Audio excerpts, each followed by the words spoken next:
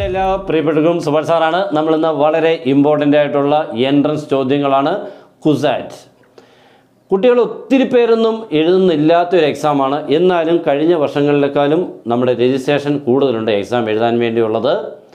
Cochin university of science and technology വളരെ നല്ല രീതിയിൽ കൂടെ വളരുന്ന ഒരു യൂണിവേഴ്സിറ്റിയാണ്. പക്ഷേ കുട്ടികൾക്ക് ഇതിനെക്കുറിച്ച് അറിയില്ല. നല്ല നല്ല കോഴ്സുകളുണ്ട്, നമുക്ക് മറ്റുള്ളിടത്ത് ഇല്ലാത്ത നല്ല കോഴ്സുകളുണ്ട് CUSAT-ൽ. അതിൽ കൂടെയൊക്കെ നമ്മൾ പഠിച്ചിറങ്ങിയാൽ വളരെ എളുപ്പത്തിൽ ജോലി കിട്ടും. പക്ഷേ ഇതിനെക്കുറിച്ച് ആരും ശ്രദ്ധിക്കുന്നേ ഇല്ല. കുറച്ച് ആൾക്കാർ മാത്രമേ ഇതൊക്കെ അറിയുന്നുള്ളൂ എന്നുള്ളതാണ് നമ്മുടെ ഒരു വിഷമം. കാരണം ഇത് അറിയേണ്ടവരായിട്ടുള്ള ഒത്തിരി പേരുണ്ട്. ഇത് അറിയാതെ നിന്നിട്ട് ഇതിൽ ഇരട്ടിപ്പണി ചെയ്ത ഒന്നും അല്ലാതായി പോകുന്നവരുമുണ്ട്. അപ്പോൾ നിങ്ങൾ അറിയേണ്ട കാര്യങ്ങൾ നേരത്തെ അറിഞ്ഞ് ചെയ്ത് തുടങ്ങിയാൽ നമുക്ക് പിന്നീടുള്ള ബുദ്ധിമുട്ടുകൾ പലതും ഒഴിവാക്കാൻ പറ്റും. ഓക്കെ, അപ്പോൾ കൂടുതൽ സംസാരിക്കുന്നൊന്നുമില്ല. ഇന്ന് നമ്മൾ അതിൻ്റെ എത്തുന്ന 2-3-4 ചോദ്യങ്ങളാണ് നിങ്ങളെ പരിചയപ്പെടുത്താൻ പോകുന്നത്.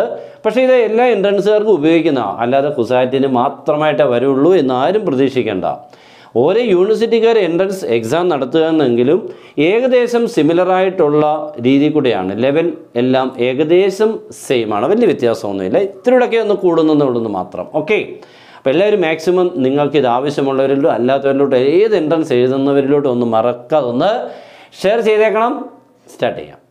ഓക്കെ, നമ്മുടെ ഫസ്റ്റ് ക്വസ്റ്റ്യൻ റെഡി ആയിട്ടുണ്ട്. ഫ്രം ട്രിഗണോമെട്രിയുടെ പ്രോബ്ലംസുകൾ നിങ്ങൾ ഒത്തിരി തരത്തിലുണ്ട് എന്ന് പറഞ്ഞു കഴിഞ്ഞാൽ ട്രിക്സിൽ കൂടെ എളുപ്പം ചെയ്യാവുന്നതുകൊണ്ട് ചെയ്യേണ്ടതായിട്ടുള്ള ചോദ്യങ്ങളുണ്ട്. ഇത് ഏകദേശം ഒരു മീഡിയം ലെവൽ ക്വസ്റ്റ്യൻ ആണ്.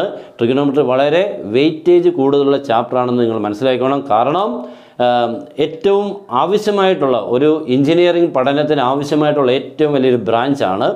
അതുകൊണ്ട് ഇതിൻ്റെ ബുദ്ധിമുട്ടിനെ ഓർത്തൊരിക്കലും ഇയാളെ തള്ളിക്കളയൽ നഷ്ടമാണ്. ഓക്കെ, ഒന്നാമത്തെ ക്വസ്റ്റ്യൻ ഇതാണ്. sin 4a minus cos 2a is equal to cos 4a minus sin 2a then tan 4a. ഇതാണ് ക്വസ്റ്റ്യൻ. അപ്പോൾ ഇതൊക്കെ ഒരു നല്ല രസകരമായിട്ടുള്ള ക്വസ്റ്റ്യൻ ടൈപ്പുകളാണ് കേട്ടോ. നമുക്ക് ഒത്തിരി വർഷങ്ങൾ ഇങ്ങനെ ചോദിച്ചിട്ടുമൊക്കെ ഉള്ളതാണ്. അപ്പോൾ നമുക്ക് ആദ്യം ഇവിടുന്ന് ഈ റിസൾട്ടിൽ നിന്ന് tan 4a വാല്യൂവിനെ കണ്ടുപിടിക്കണം. അപ്പോൾ അതിനുവേണ്ടി ഞാൻ ഈ ക്വസ്റ്റ്യൻ ഒന്ന് അറേഞ്ച് ചെയ്യുകയാണ്. ദാറ്റ് ഈസ് sin 4a എഴുതി, ഈ മൈനസ് sin 2a ഞാൻ ലെഫ്റ്റ് സൈഡിൽ കൊണ്ടുവന്ന് കഴിഞ്ഞാൽ plus sin 2a. Okay, equal to cos 4a അതേപോലെ എഴുതി, ഈ മൈനസ് sin 2a അപ്പുറത്ത് ചെന്നാൽ plus cos 2a. Okay, minus cos 2a അപ്പുറത്ത് ചെല്ലുമ്പോൾ പ്ലസ് cos 2a. നോക്കിക്കേ, sin 4a plus sin 2a, sin c plus sin d, 2 sin c plus d by 2, cos c minus d by 2. Okay, sin 4a plus sin 2a that is 2 sin 4a plus 2a that is 6a by 2 that is 3a into cos of 4a minus 2a by 2 that is 4a minus 2a becomes 2a by 2 becomes വരുമ്പോൾ എത്ര വരും? a equal to ഇവിടെ വരുമ്പോൾ cos c plus cos d ആണ്. that is 2 cos c plus d by 2 cos c minus d by 2 that is 2 cos 4a plus 2a 6a by 2 that is 3a into cos of 4a minus 2a by 2 എന്ന് പറയുമ്പോൾ 4a minus 2a by 2 becomes a, 2 cancel, cos a becomes cancel, sin 3a is equal to cos 3a. okay, sin 3a equal cos 3a എന്ന് പറഞ്ഞാൽ സൈനും കോസും equal ആവുന്നില്ലയോ? സൈനും കോസും equal ആവുന്നത് ഏത് ഡിഗ്രിക്കാണ്? നമ്മൾ പഠിച്ചിട്ടുണ്ട് സൈനും കോസും equal ആവുന്നത് 45 degree, ശരിയല്ലയോ? sin 45 1/√2, cos 45 1/√2. അപ്പോൾ sin 3a equal cos 3a എന്ന് പറഞ്ഞാൽ ഈ രണ്ട് 3a പ്ലേസിലും ആര് വരണമെന്നർത്ഥം? 45. അപ്പോൾ 3a equal 45, therefore a equal 45 divide by 3. Answer is ആരാണ്? 15 degree. Okay, or pi by 4, നമുക്ക് 15 മതി, അതായിരിക്കും ഇത് എളുപ്പം. ഓക്കെ, ദെൻ tan 4a അല്ലേ വേണ്ടത്? tan 4a എന്ന് പറയുമ്പോൾ ആൻസർ ഈസ് tan 4 ഇൻറ്റു എത്രയാണ്? 15 ഡിഗ്രി അവിടെ കൊടുത്തപ്പോൾ ദാറ്റ് ഈസ് tan ഓഫ് എത്രയാണ്? 60 ആകത്തില്ലയോ? 15 × 4 60, tan 60 എത്രയാണ്? √3. ഓക്കെ, നല്ല ക്വസ്റ്റ്യൻ. സ്പീഡ്, ആക്യുറസി, ഇവിടെ നമ്മൾ ഒരിക്കലും അടിയറോ പറയല്, മുന്നിൽ പോകണം. Next question. അപ്പോൾ നമ്മുടെ രണ്ടാമത്തെ പ്രോബ്ലം റെഡി ആയിട്ടുണ്ട്. രണ്ടാമത്തെ ക്വസ്റ്റ്യൻ്റെ ഒരു പ്രത്യേകത, ഒരു ട്രിക്ക് യൂസ് ചെയ്യാൻ പറ്റുന്നതാണ്. പക്ഷേ ട്രിക്ക് യൂസ് ചെയ്യണമെന്നുണ്ടെങ്കിൽ കാര്യം മനസ്സിലാവണം. ഓക്കെ, ഈ കാര്യം മനസ്സിലാക്കുകയും ഉറപ്പായിട്ടും നമുക്ക് ട്രിക്ക് യൂസ് ചെയ്യാം.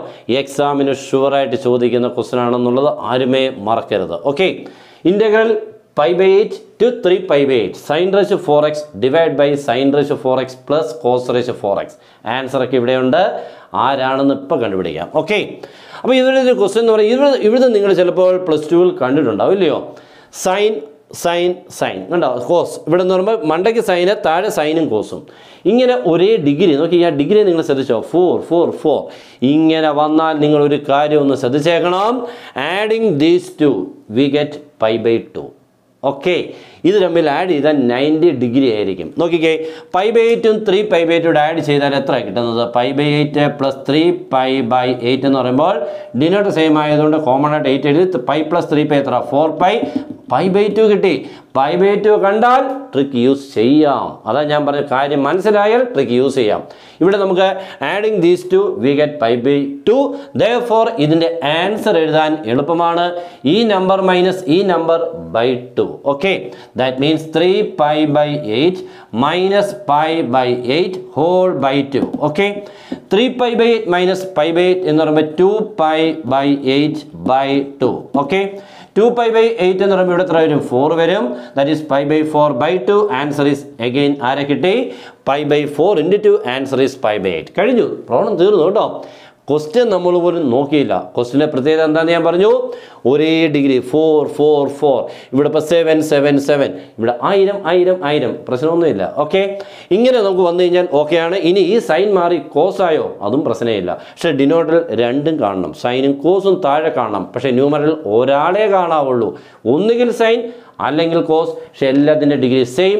അങ്ങനെയാണെങ്കിൽ adding these two if we get π/2 then the answer is ഇത് മൈനസ് ഇത് /2. Okay, upper limit minus lower limit whole divide by 2 we get the answer. Next question. അപ്പോൾ നമ്മുടെ മൂന്നാമത്തെ ക്വസ്റ്റ്യൻ റെഡിയായി from complex numbers. Okay, complex നമ്പേഴ്സൊക്കെ വളരെ വളരെ important ആണെന്നുള്ള കാര്യം മറക്കരുത്. പല കുട്ടികളും പഠിക്കാതെ പോകുന്ന ചാപ്റ്റേഴ്സ്, പക്ഷേ ഇഷ്ടമാണ് പഠിക്കാൻ, കൂടുതൽ നോക്കുന്നില്ലെന്നാണ് പറഞ്ഞത്. പഠിക്കുന്ന ചാപ്റ്റേഴ്സിൽ ഉൾപ്പെടുന്നുണ്ട്, എന്നാലും കൂടുതലായിട്ട് പഠിക്കാറില്ല. ഇതൊക്കെ നല്ലപോലെ പഠിച്ചാണ്, കാരണം കൂടുതൽ വെയിറ്റേജ് ഉള്ള ചാപ്റ്ററാണ്. Okay, if 2 + i is A root of the quadratic equation x² - 4x + c = 0 then c is options ഒക്കെ ഇവിടെ ഉണ്ട്. ഒരു കോംപ്ലക്സ് നമ്പർ റൂട്ടായിട്ട് ഒരു ക്വാഡ്രാറ്റിക് ഇക്വേഷൻ്റെ തന്നാൽ അടുത്ത റൂട്ടിനെ പിന്നെ എളുപ്പമാണ് കണ്ടുപിടിക്കാൻ. ഇവിടെ 2 + i ആണ് ഒരു റൂട്ട്. അങ്ങനെയാണെങ്കിൽ അടുത്ത റൂട്ട് ആരായിരിക്കും എന്ന് പറയുമോ? അതിൻ്റെ കോഞ്ചേരി 2 - i. ഓക്കെ ആണല്ലോ. അപ്പോൾ നമുക്ക് റൂട്ട്സുകളെ കിട്ടി. 2 + i ആൻഡ് ആരാണ്? 2 - i. These are the Roots. ഒരാളെ തന്നാൽ മതി, മറ്റേ ആളെ പെയർ നമുക്ക് കിട്ടും. നെക്സ്റ്റ് ഇവിടെ എന്താ തന്നേക്കുന്നത്?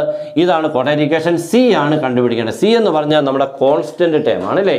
അപ്പോൾ നമ്മുടെ റൂട്ട്സുകളുടെ റിലേഷൻഷിപ്പ് പഠിക്കണം. റൂട്ട്സുകളും കോഎഫിഷ്യൻസുമായിട്ടുള്ള റിലേഷൻ എന്ന് പറഞ്ഞാൽ product of the Roots equal to arc equal ആണ് c/a. That means constant divide by coefficient of x². ഇവിടെ x നമ്മൾ സാധാരണ പഠിച്ചിട്ടുണ്ട് ax². ആ x² ആണ് ഇവിടെ. ആ x²ൻ്റെ കൂടെ ഉള്ളതാണ് ഇവിടുത്തെ a എന്ന് ഉദ്ദേശിക്കുന്നത്. ഓക്കെ, അപ്പോൾ പ്രോഡക്റ്റ് ഓഫ് ദ റൂട്ട്സ് എന്ന് പറഞ്ഞാൽ ഇത് നമ്മൾ ഇൻറ്റു ചെയ്യുന്നത് 2 + i ഇൻറ്റു 2 - i എന്ന് പറഞ്ഞാൽ c/a. ഇവിടെ സിയുടെ സ്ഥാനത്ത് c തന്നെയാണ്, a ഇല്ല, എയുടെ സ്ഥാനത്ത് ഇവിടെ എത്രയാണ്? 1 ആണ്. Okay, that is c/1. 2 + i into 2 - i എന്ന് പറഞ്ഞാൽ a + b a - b a² - b², that is 2² - i² equal c/1c. That is i² is -1. ഈ മൈനസ് ഇടുമ്പോൾ +1. ഈ 2² 4 4 + 1 5 c തീർന്നു ബൈ. ഓക്കെ, തീരാൻ പോവാണ്. ഇനി നമുക്ക് ഇതേപോലെയുള്ള ക്ലാസ്സുകൾ ഇങ്ങനെ വന്നുകൊണ്ടേയിരിക്കും. നിങ്ങൾ മാക്സിമം നമ്മുടെ ക്ലാസ്സുകൾ കാണുക, ഷെയർ ചെയ്യുക. Good bye.